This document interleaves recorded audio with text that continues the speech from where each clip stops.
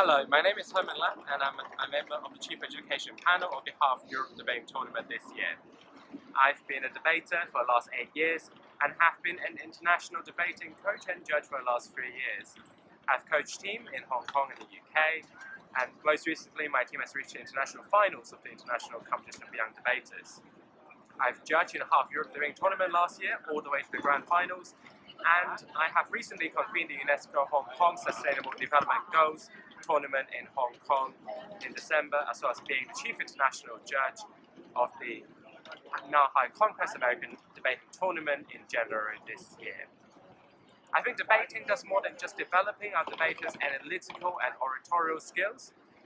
It asks our debaters to imagine what could be and what can be. It asks our debaters to think of a new future for new ideas and new policies. And I think this is the point of debating, to imagine a better future.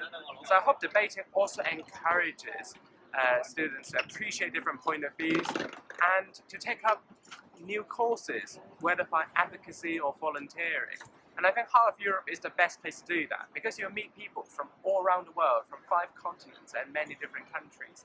And by learning from the best of others, we can hope to improve the lives of our own countries.